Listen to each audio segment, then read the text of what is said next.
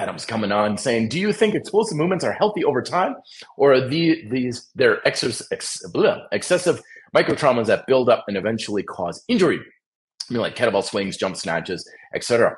No, if anything, I would say the explosive stuff is extremely good because typically with age, I'm getting older myself, uh, generally the thing that we start to lose as we get older is that pop, that power, that drive.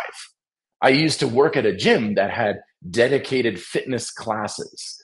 We didn't teach clients what we wanted to do. There was a prime directive of, okay, this is the workout we're working on today. And we had an entire day of the week, I think it was Thursdays, that was dedicated towards power and explosiveness. And the whole idea with the gym was, train like an athlete and that sort of thing. Because a lot of us, we have power and explosiveness when we play sports when we're younger and stuff. But when we get older, we lose that spring in our step, so to speak. And so being able to develop and maintain that power is definitely a good thing. Now, like any other form of training, yes, it can lead to injury. Yes, it can be detrimental, but it's more in the programming and the application of it. Okay? And you don't need a whole lot to be able to do explosive stuff. Dude, if you got a kettlebell laying around, I'm like, yeah, do 20 kettlebell swings a few times a week. That can do wonders for you. It doesn't need to be a lot. A lot of times in our fitness culture, we use explosive movements as a form of cardio. Okay, do 50 box jumps. Okay, then do a 200 kettlebell swings and stuff. We got to jack up the heart rate. Got to metcon this stuff. No, most of the time when it comes to real, true, effective, explosive movement, you're actually going the opposite direction.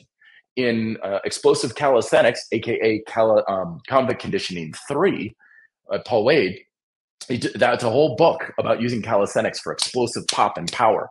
And his whole approach was keep the numbers low, like 3 reps. If you've got an explosive movement, do 3 reps or 6 or 9, typically.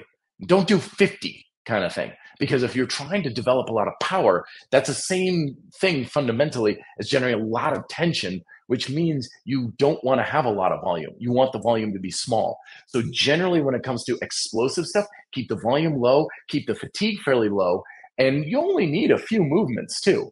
Like let's say, a kettlebell swing, some jump lunges, and maybe some sort of like punching, against a heavy bag or something. It doesn't take a whole lot to maintain that power, which is why it's such a sad thing to see when people lose that power. Is it doesn't take a whole lot. Back when, again, in that gym, we had an entire workout developing power and strength or explosiveness. And I always looked at it like, we don't need a whole workout of this. We just need like a couple movements throughout the week. And that's going to cover us.